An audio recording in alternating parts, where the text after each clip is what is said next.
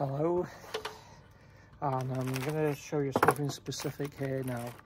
And basically, this is my electrical support beam. It looks like unistrut, what we call unistrut back in the UK. It's obviously embedded in the wall, and my electrical cables coming from overhead.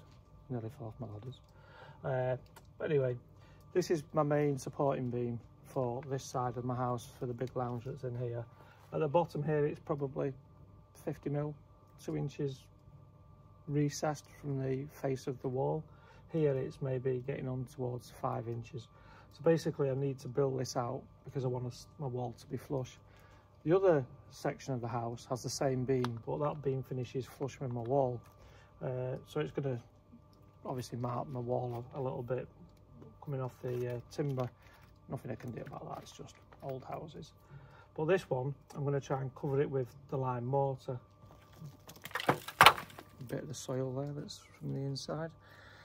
Anyways, what I'm going to do, the problem is that the lime mortar won't stick to the beam. And the lime mortar is good because it's obviously breathable, so that means that this timber can breathe, and any moisture that gets in it can come back out, which is the whole point of having the lime mortar. But it's not going to stick to that or adhere to it. So what I'm going to do, I've got these from like a big multi-chain store. Expensive, 10 euros for them, so that's about £9 for 2 little bags. But anyway, it'll do the job. But these are basically like little U-nails, if you can see that there. Spin it upside down for you. And I'm just going to put them into the timber, but not all the way in. I need them to be proud, so then that the mortar will wrap around them. So I've got those, and I got some of these, which are just like curtain hooks. Let's see, show you. And they'll do the same thing. I'm just going to screw those in as well, basically. And that will help my mortar adhere to the timber and make it more rigid, because with the expansion and contraction over the years, with the heat, with the cold, it'll just form cracking there, and the water will get in the back of it. So this hopefully will allow it to, you know, properly stick to our timbers. So I'll put a few of these in, and then I'll do a little close-up so you can see, you know, what I've done, how I'm doing it, and hopefully it'll help the lime mortar adhere to my timber. Well, it won't actually adhere to the timber, it'd be adhered around the steel.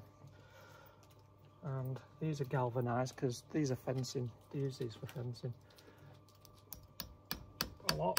So you put your fence posts in, and then you'd obviously put these in. And I'm probably going to use more of the U ones than the curtain type hook ones.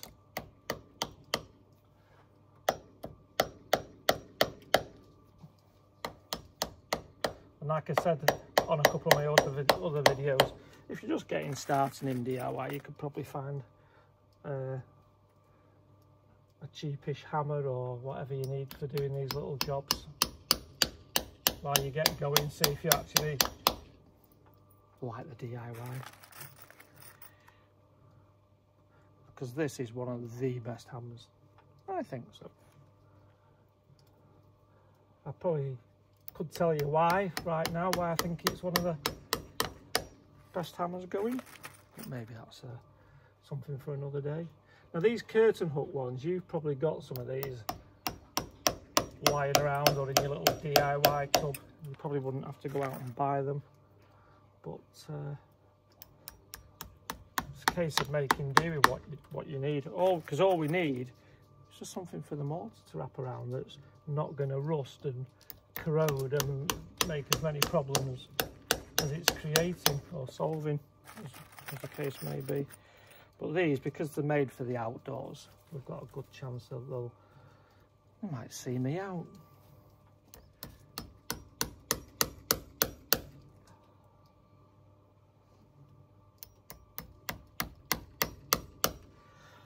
So this is probably oak, so it's pretty hard. So I don't know if these eye ones will screw in without a bit of a hammer. We'll see. Put a few of these in. Yeah, they're going in. I mean, they say that oak, once you get past the first half inch, it's hard as nails. But this French oak, it's not quite as hard as the English oak. I think they're different species, I think. Still the oak tree, but different. So I've nearly got 2 of these eye ones in. Obviously, because they're being screwed in, they do feel a bit more firm, secure. Secure might be a better word. So they might just need a little tighten up with the pliers, but you'll get my drift when you see what I'm doing. You can buy like an expanded metal that's in like honeycomb shapes, but it's at different angles, slightly bent, and you can cut that. So if you've got a lot of it to do, you could cut it and again nail that to the timber. I've done that a lot in the past, just renovating old houses, Victorian houses, because you'd pull the old plaster off a wall because it was all loose and no good, and you'd find that there's bits of wood in your brickwork because they had no skips, you see, so they'll have just shoved it in the wall, and it's still there, still fine after 100 years.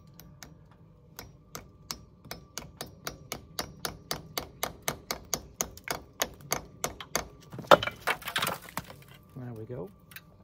So I've got another piece fell out on me. So I'm just going to rebuild all this, obviously, make it firmer, and you can see it's all soil, like mud.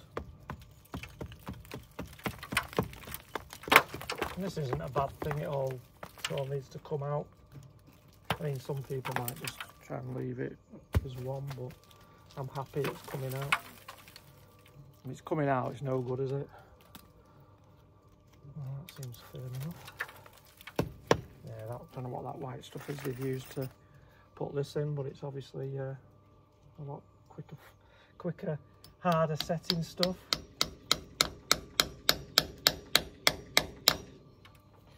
Right, last one now, and I think that'll do us, and I'll show you what I've done. Little tricks of the trade, you might say, you might call it. Things you wouldn't have thought about. Right, that's us. So I'll see if I can flick the camera off and give you a close-up of that.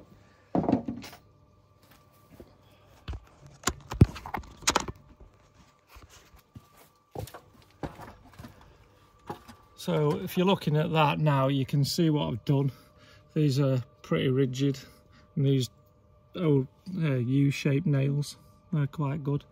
So hopefully the mortar will wrap around those, and obviously it's adhered to something.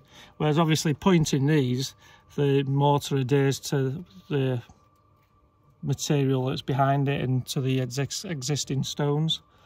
So all good to go.